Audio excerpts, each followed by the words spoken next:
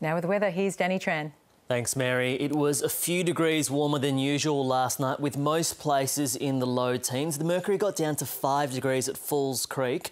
We had a patchy morning, but we managed to get a bit of sunshine before showers and thunderstorms were really rude enough to develop over the central and eastern districts. Maximums were up to 8 degrees above average in the south of the state. Can you believe it? I can't. It managed to hit 30 degrees in Mildura and Hopeton.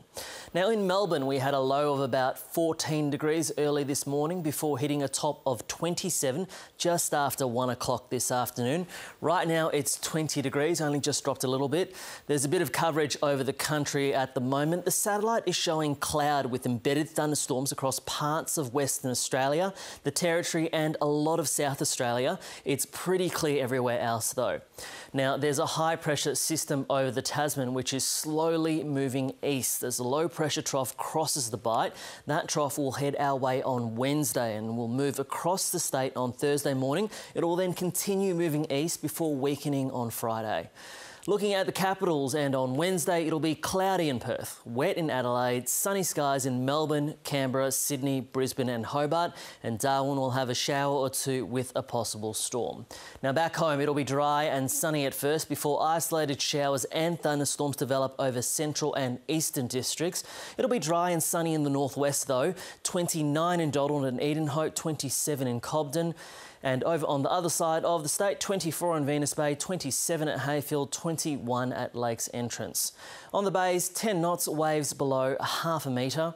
There's a moderate to major warning for the Murray and Edward rivers, and there are severe thunderstorm warnings tomorrow for the central, East Gippsland, West and South Gippsland, North Central and North East districts. An earlier warning for Melbourne was cancelled.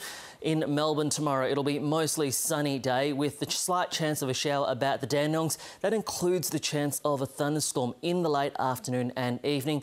29 degrees in Blackburn, 28 in Rowville and Fitzroy. Down in Avalon tomorrow, 28, also in Laverton, Melton 28, Dandenong 29, Moorabbin 28. In the city, we'll have a low of 16 and a top of 29 degrees. The pollen level will be high and tomorrow is expected to be the worst day for hay fever. And looking at the next day, Thursday, 26 and showers, Mary. Thanks, Danny. And that's it for tonight. Sarah Ferguson is next with 7:30.